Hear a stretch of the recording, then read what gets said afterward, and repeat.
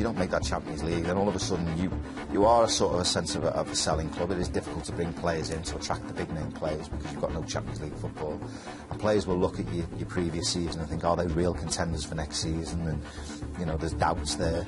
It's happened again. Liverpool have made headlines for the wrong reasons. Like last summer, Anfield's most valuable player has left in search of silverware.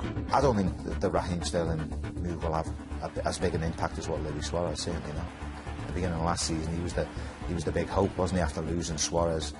It all rested on Raheem Sterling. For me, he done okay at centre forward, but he never sort of reached the heights that everyone thought he was going to reach. And I think 49 million, I think it's a great bit of business for Liverpool. The flip side of that is, again, Liverpool are losing one of their best players. 2 years ago, they lost Luis Suarez. You know, in the summer they lost Steven Gerrard. Now you're losing Raheem Sterling. You know, lost Torres, lost all the Alonsos the years before. So people are starting to label Liverpool for being a selling club.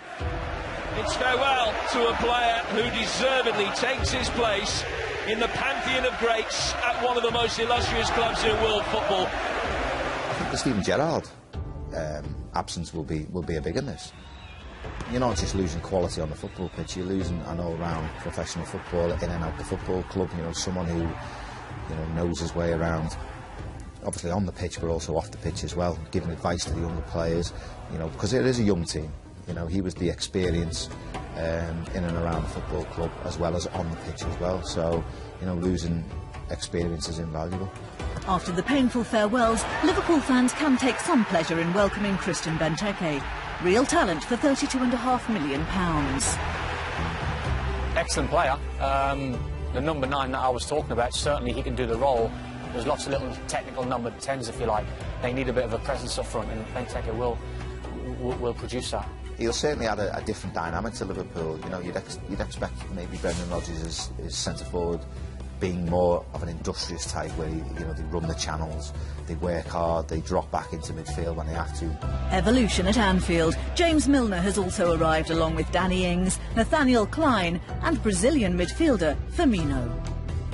I know he's a busy player. He's not in the Suarez mould, as in he's not the finished article yet. He's another number 10.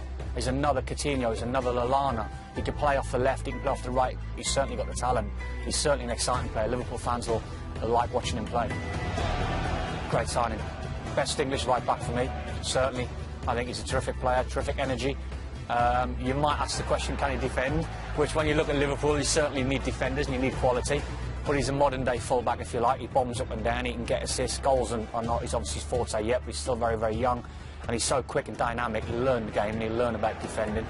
So the starting 11 was pretty good, but all of a sudden you start looking at the likes of the signings Man United have made, and Chelsea are still very strong from last year. So all the teams are running away with the quality end of it. The top 3 certainly are. Now Liverpool, I think, have got a battle with Manchester United for the 4th, which they had last year, and then you maybe put Tottenham in that, and you maybe put Southampton in that. So the best I can see Liverpool achieving this year is 4th.